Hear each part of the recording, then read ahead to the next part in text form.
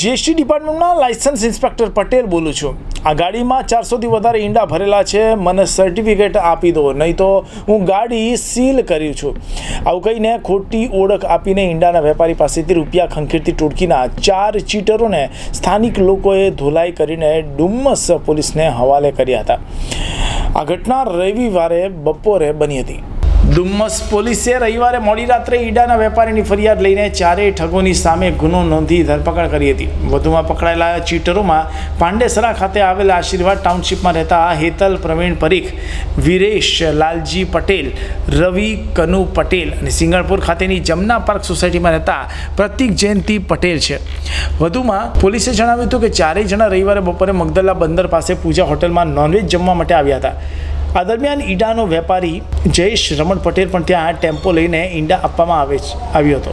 આ સમયે હેતલ પરીખે કહ્યું હતું કે જીએસટીનો અધિકારી છું, ટેમ્પામાં 400થી વધારે ઈંડા રાખી શકે નહીં, એનાથી વધારે ઈંડા છે તો તારે જીએસટી ભરવો પડશે એમ કહીને વાત કરી। થોડીવાર પછી તેણે હોટેલનું બિલ ચૂકવી દો કહીને રૂપિયાની માંગણી કરી હતી।